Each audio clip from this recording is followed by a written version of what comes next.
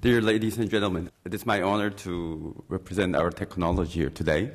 My English is not so fluent, so please understand if I hesitate to speak out something. So today I would like to give you some information about our vehicle, latest vehicle. As other companies, all OEMs are developing all types of powertrains. So it is the same case for Hyundai. We are developing electric vehicles, hybrid vehicles, and also CNG and LNG vehicles. Because in Korea now, all taxis is running with LNG, and all buses is running with CNG. Yeah, so Korea is a country where we use different types of fuels also. But ultimately, we think hydrogen can play a good role in this mix of powertrains. Explain like this: if we use EV only, it's like you're a farmer and you're just looking for raining, because we can use electricity only when electricity is produced, and we have to match that. But if you have hydrogen car together, it is like you have a reservoir of a lake, so you can, reserve your energy there, and you can use it anytime you want. So it's very safe, and both technology can help together. So we don't think it separately. We started our fuel cell development since 2000, and until now we have produced about 200 SUVs and 9 buses. So it's not a large amount. You should understand why it is so expensive. For example, when we develop a normal car, we produce 200 cars for just crash test and other tests. So until now, for about 10 years, we built 200 cars. That means we are only producing test cars. It is expensive. For example, if you have a water pump, it's a conventional vehicle also uses water pump. But water pump for fuel cell vehicle and water pump for just normal car, the price is about 5 times different. So that's making the whole fuel cell car expensive at the moment. But I'm sure it will come down when we have enough production volume. So this is the car, what you can see outside. So this model is designed for producing about 1,000 cars. So Ricardo just mentioned it's not just like taking out the engine and putting fuel cell system, but this car is like that. So we built whole system as an engine, and we use the same production line as a conventional car. So we use marriage process that the car comes and the fuel cell system just stacked from the bottom. Yeah? So it doesn't take so long to assemble this car. And we used induction motor instead of permanent magnetic motor not to use expensive materials and rare materials. So, and you can see we have a driving range of 525 kilometers per charge, but now we increased that to about 560 kilometers by new European driving mode. And 0 to 100 is 14 seconds, but at the moment, it is 12.5 seconds. So we have that improved a little bit in that also. So the maximum speed is 160 kilometers, so you won't have any problem driving in highways. This is practicality of FCEVs. How is it practical to use in your normal day? So, well, one is the seasonal fuel efficiency. So if you drive an electric vehicle and it is cold, you have to turn on the heater, then your driving range comes down significantly. And in the summertime, if you have to turn on the air conditioning, the driving range comes down also. But you can see here, autumn and spring, it is, if you set that to 100, the fuel economy, or you can say, just think it as driving range, we don't lose any in summertime. So it is still 100. So the car in the left side is our 2008 version, and our new one is in the right side. And in wintertime, we lose about 5% of our driving range. So it is, what it is mean is it is not so significant under weather conditions. So that is one practical thing for fuel cell vehicle. And this is durability. We still have to improve durability. That is homework for us. But you can see the blue line is our bench test data. And the red dotted line is the criteria that the stack is now end of life.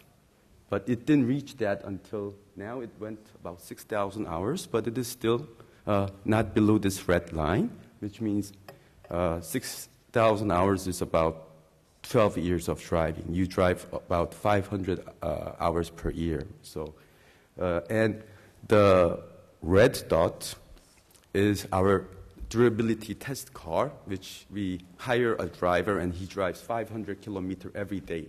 But you can see the bench test data and the real test car data is same. And the yellow ones, it reached about more than 1,000 hours now. This is 2 cars which is running at Denmark at the moment. So we sent our car May last year, and now it is over 1 year driving, and it follows all the same durability curve. So we should improve that, but if you remember about 30 years ago, engine durability was also about 100,000 kilometers. Yeah, so then we have we bored the cylinder and had some retrofitting of the engines. But I think the fuel cell durability is now about that level. So we have to go further. It should run 20 years, 30 years, but still, I think we can run about 5 to 10 years is no problem. And another practical thing with fuel cell is refueling.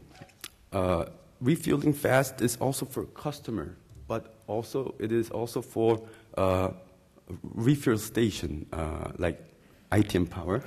So they have to earn money. So they have to earn often, fuel often. So 3 minutes, I think you can charge a lot of cars. But if your charging time is about 20 minutes or 30 minutes, you can charge with one dispenser only 24 cars per day. So you cannot make so much money. So that's one of the reasons why we have to charge fast. And this is the test data that it is charging at 3 to 5 minutes for full charging. So one hurdle for fuel cell is that it produces only water. It is good for nature, but it is not so good for engineers because this water freezes in the valves and everywhere. So it could not start at winter time when it is below 0. But now we can start below minus 25 degrees, and you can see the car in the bottom with the snow. That is Sweden, very northern part of Sweden, and the temperature at that time was minus 41.5 degrees. I don't mean we started at that temperature, we survived. So after it went to inside and come up to minus 25 degrees, it had no damage, and it just ran like a normal car. Even diesel freezes at that temperature, and you can, we have our coolant, which you can see it is freeze at that temperature also. So the survivability is very important thing at that temperature. And these are the hydrogen and electric safety. So many people worry about safety of high voltage and also hydrogen. So we did many tests with crash. So the first picture is frontal crash test with about 50 kilometers per hour with 40% offset. And you can see in the middle graph that the voltage of the stack comes down within about 4 seconds to 60 volts, which it doesn't damage you by electric shock. So after crash, the voltage drops and it will not harm you. And in the real part, we have our hydrogen tank. And we did most severe test, which is 84 kilometers per hour crash with 70% offset. It had no damage and no leak. And we did these tests with hydrogen inside the tank, yeah, not empty. But first time I was just ran away a little bit, but yeah, it was okay. And the cost. I told you in the front of my speech that it has to reduce a lot more, but you can see 2005 cost, when we set that as 100, now it has reduced a lot. At that time, with one car cost, you can now build a hydrogen station. Yeah? So it's about, yeah, you can think about it. You can ask ITM Power how much a station costs now, which is outside, and that was the cost of vehicle in 2005. But we are planning to reduce it. We already reduced it 70%, and the car which is made now has reduced another 40%, but it is still expensive.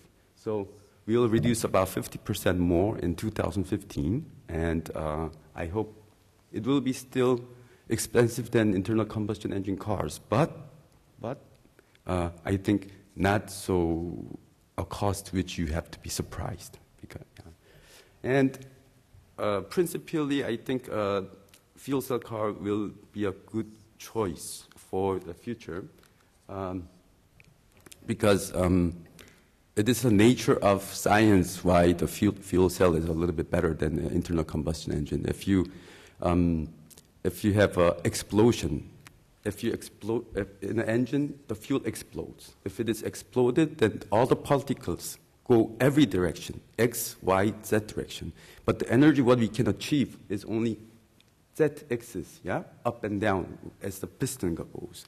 Other molecules hitting the walls, they're going out as a heat. But fuel cell or battery, all the electron is working, and electron goes only one direction. So we can gather all the molecule activity, not molecule, but element energy.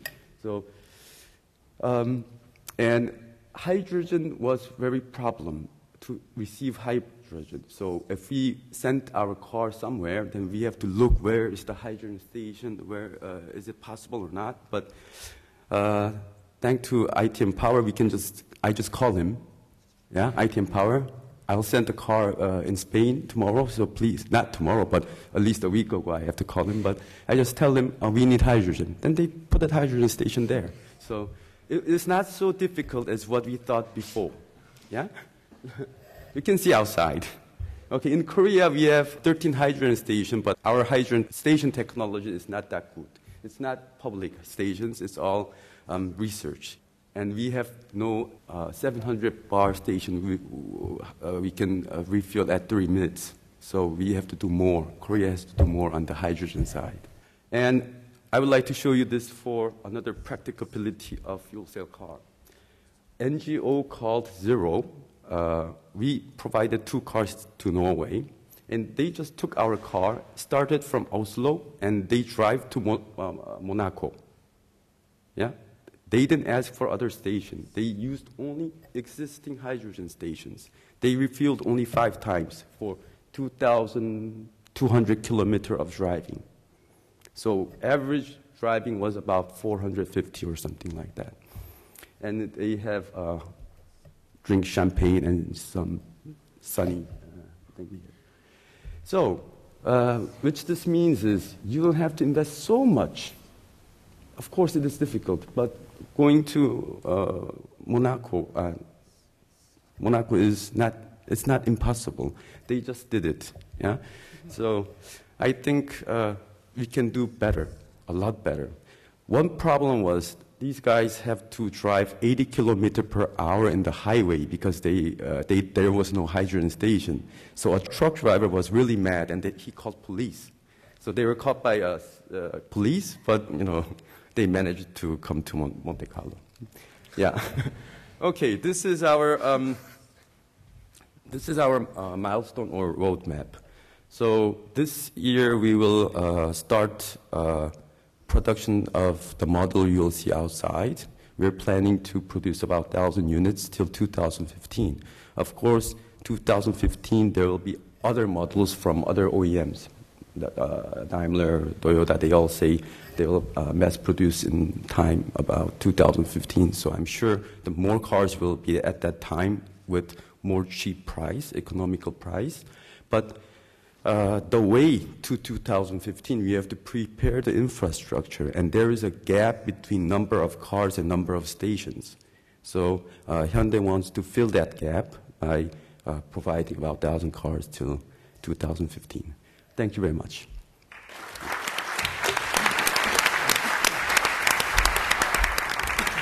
Thank you.